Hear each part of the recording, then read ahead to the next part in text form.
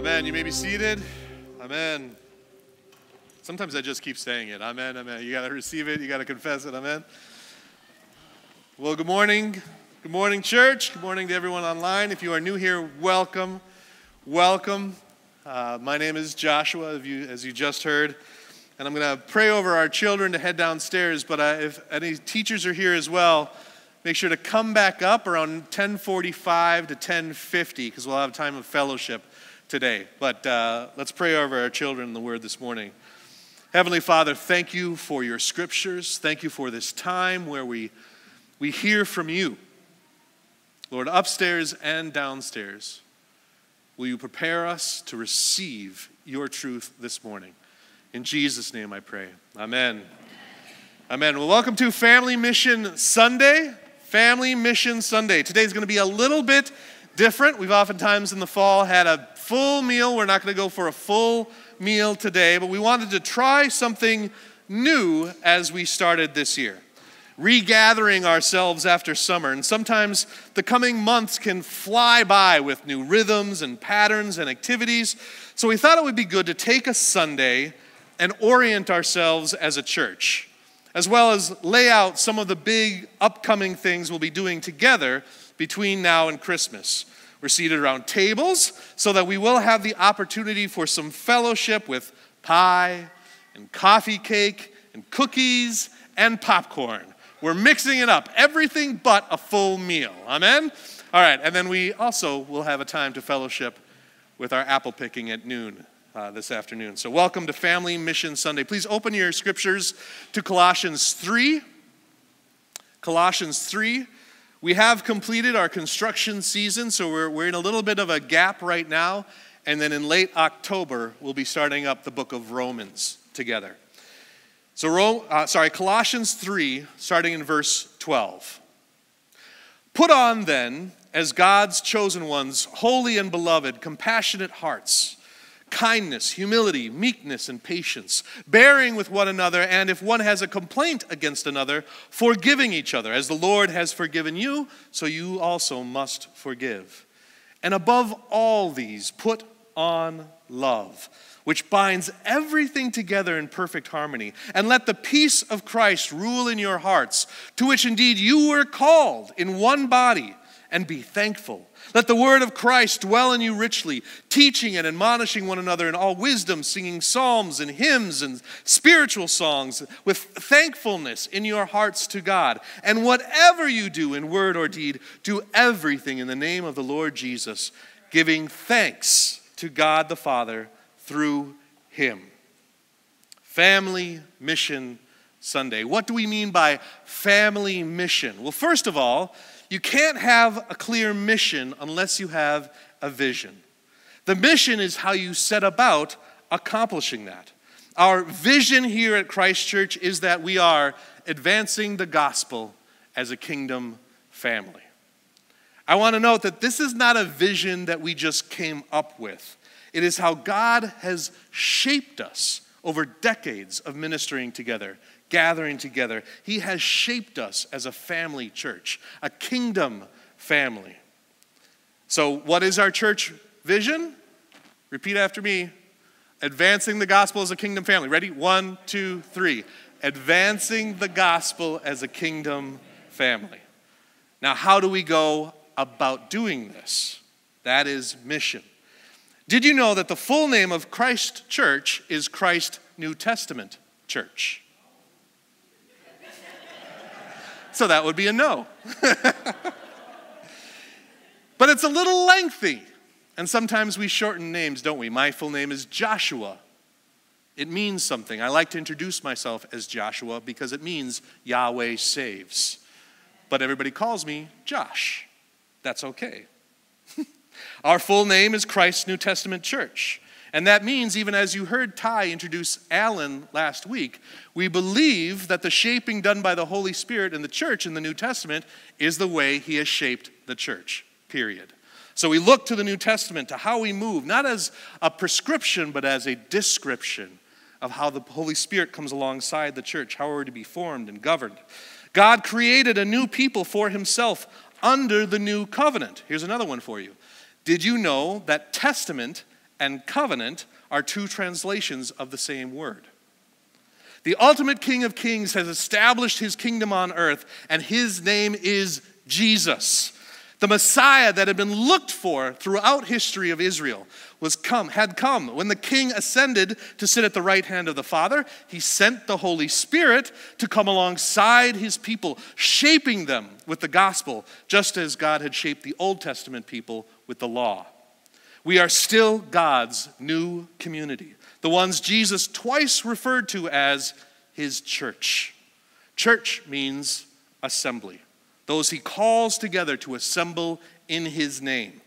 So let's look to the New Testament to see what our mission looks like, right here in this passage. Starting in verse 12. Put on then as God's chosen ones, holy and beloved, compassionate hearts, kindness, humility, meekness, and patience, all of these things. From 12 to 15, look at this. This is our interrelating with one another. Interrelating with one another, how we love one another, how we move one another, how we study the scriptures together. This is called discipleship. As we grow together, as we express our love for one another. Discipleship is one of the pillars. Worship, discipleship, and beyond the walls are our three pillars as Christ Church, and they have been since the beginning. Worship, well, it says right there, let the word of Christ dwell in you richly, teaching and admonishing one another in all wisdom, singing psalms and hymns and spiritual songs with thankfulness in your hearts to God. See, the gospel is the word of Christ. That it's registering in our hearts, and then we confess it with our mouths in song here, with one another. The psalm of love and praise being in the heart finds vent in the lips as we worship together. And beyond the walls, whatever you do, whatever you do in word or deed, do everything in the name of the Lord Jesus, giving thanks to God the Father through him. If we are speaking and acting in his name, we are dependent upon him in every moment. And as we go and do things together, we glorify his name by our unity together and our mission going outward together. So, that being said, let's talk about a few things we're going to accomplish in our mission in the coming months. First of all, every Sunday we will worship together in the name of Jesus. Amen? One of our pillars, our worship together. The New Testament says that his new people gathered on the first day of the week. Do you know what the first day of the week is? Sunday. That was not a trick question. This is it. This is it. This is it. Sunday, Sunday, Sunday. Why did I do that like a monster rally? I don't know, a monster truck rally. But this was a massive change from the Old Testament community to the New. What could have happened to radically change the day of worship from Saturday to Sunday? The resurrection. The resurrection happened. So we worship, we gather together in the name of Jesus, even the day of the week that we gather together, the first day of the week to recalibrate ourselves, the first day of the week to recognize Jesus Christ is risen. He is risen. Amen. Amen. So let's go. We worship together the first day of the week. What do we do the rest of the week? What do we do at other times? As we go, we make disciples, for sure. But it's so good to go together as well. So, here is a little chart of things that we are going to be doing together. And I'm specifically pointing out all church things that we can do together. Maybe it's not clicking forward. But if you have the Christ Church app, you can look at this as well. So on the Christ Church app, if you haven't updated it in a while because you haven't been using it, naughty, no. Just update it, okay? On the Christ Church app, you can click under community and you'll see upcoming all church events. And you'll see a list of dates and things that you can see. There's no way you can read this from where you are. I don't know why I showed this. Just, it's a visual aid. This is a phone. On phones are apps, okay? So there you go.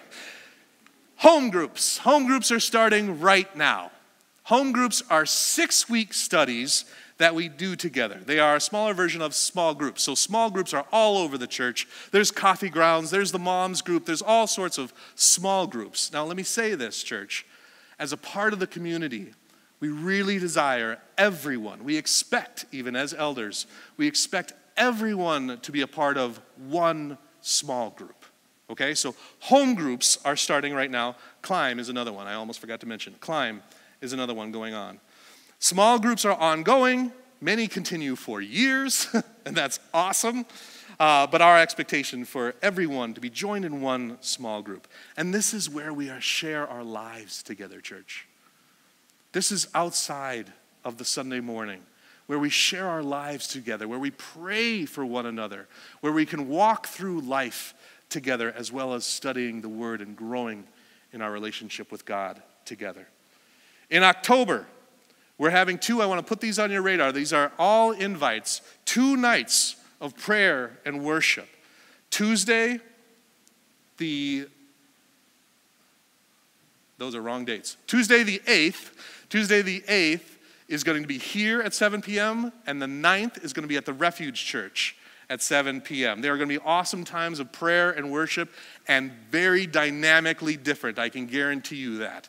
2 very different feels, as we are a diverse community of churches together. So here on the 8th and the Refuge on the 9th, and that's everybody's invited to that. On the Tuesday, the first one will be focusing on impartation and unlocking in the Holy Spirit. And on the second one, we'll be focusing on igniting the fire, igniting in the Holy Spirit. I said we will be starting Romans together. And then in November, Thanksgiving baskets. That's the big one for us as a church. I heard a woohoo. Now, some of you may not know what Thanksgiving baskets are, and that's okay. Even we'll have time together to talk about what these things are. Thanksgiving baskets, where we gather food, a full Thanksgiving meal, and distribute them. And it originated from a prophetic vision with the youth some 35 years ago, where I saw him here. Dan, where are you? Dan had a vision of one of the youth walking up to a door led by the Holy Spirit and giving them a basket. That's where it started. We now do something like 130 baskets, 150 baskets, something like that, spread across our churches, across the Twin Cities, because we come alongside others in our mission. We are a strong family, and we come alongside others and give to the poor across multiple ministries. We are a kingdom family. Amen? And so we go and we demonstrate the power of the gospel through unity. I just have to, I know I'm right up against the time that I said we want to, but I have to share one. Because we don't often get to share about miracles, do we? And in my life, I've seen, healings and all sorts of things. But the one that always stuck, one of the first ones that I ever really witnessed, was in a Thanksgiving basket night. And we went to a church in North Minneapolis. And they told us to bring 18 Thanksgiving meals. And we brought 18 turkeys and 18 baskets. And they had everybody sign up, and they were in the church, this little church hall, and then the lobby filled with people too. And so there were the 18 that signed up that were right in front of us, and we prayed over them, and we gave them the baskets. And then we said, what do we do about the people in the lobby? And we said, let's go, let's give it, and let's see how much, maybe there'll be some leftovers as people don't show up. Well, all 18 did show up. But we kept on unloading turkeys from the truck. Not one person left that didn't get a turkey. It was we left this church with 18 turkeys. This is what I know. Okay, not everybody got the full meal, but every single person left with a turkey. I was there, that's why I'm doing this. I was doing this, and I was in the fireman line, and all I know is the pastor there said, everybody left with a turkey. We go on mission together, and amazing things happen. Amazing things. And then December, we have the Giving Tree, where we work alongside local schools and middle schools and things like that to give Christmas presents to kids who can't afford them, families that can't afford them. It is going to be changing a little bit this year. Rather than a tree in the lobby, Alyssa is going to be working with our home groups and ministries so that your home group will adopt a family together to go out And then Christmas Eve. Christmas Eve. For me, it's the richest of our family traditions. You guys all know I love Christmas. I love Christmas. My whole family comes on Christmas Eve. It is part of our natural family tradition as well. Celebrating the birth of our King in song and in generosity with our giving tree. These are some of the things that are going to be coming up in the next few months. So if you have the app, you can see the dates so you can put them on the calendar and know when things are coming. But also don't forget that fellowship is missional too. Amen? Fellowship is missional. The purpose of fellowship is to build relationship. And the focus of this time of fellowship is to talk about our upcoming opportunities. Share stories. Is there anybody at your table who doesn't know what some of these things are? Let's talk about it. And feel free to pull me over as well if you want. But there's one thing, I don't know if you caught it, in this passage that happens 3 times. Did you catch it? Give thanks. Do you know that Thanksgiving just doesn't have to happen on Thanksgiving? So as we fellowship with one another, give thanks. Give thanks to our Father. Give thanks because our fellowship is in Christ. We are brothers and sisters. And maybe you're in small groups and haven't met some people. Maybe you want to mix up tables and sit by somebody different. That's okay too. But as you get together and you take that first bite of coffee cake or pumpkin pie or whatever it is, that's why we did pumpkin pie. It also is available right now, just so you know. Give thanks. Give thanks to our Father. Matthew Henry says this: those who do all in Christ's name will never want a matter of thanksgiving to God. We have plenty to give thanks for. Amen? Amen? So can you stand?